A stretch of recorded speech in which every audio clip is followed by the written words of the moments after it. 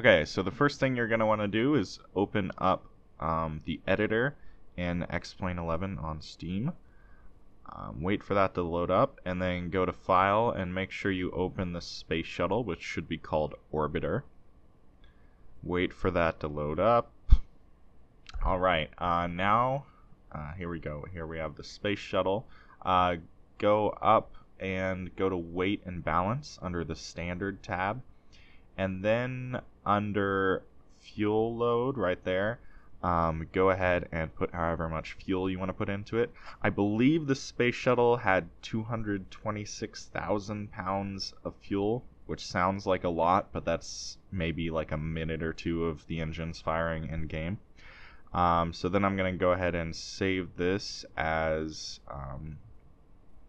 shuttle that can actually fly. Go ahead and quit. Load up your X-Plane. Go down to the bottom. It'll have a question mark over it like that. Go ahead and select it. I think I'll fly at Friday Harbor, I guess. So let me go ahead and load that up real quick.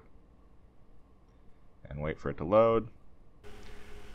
Okay, so here we are at Friday Harbor, and the engine should work on this version of the shuttle. I accidentally deployed the speed brake. I'm not sure how I did that, but so now if I increase the throttle very carefully, you can see the engines actually work. They look a little wonky in this version of X-Plane. They looked a little better in X-Plane 10, but they have smoke, lots and lots of realistic smoke in this one.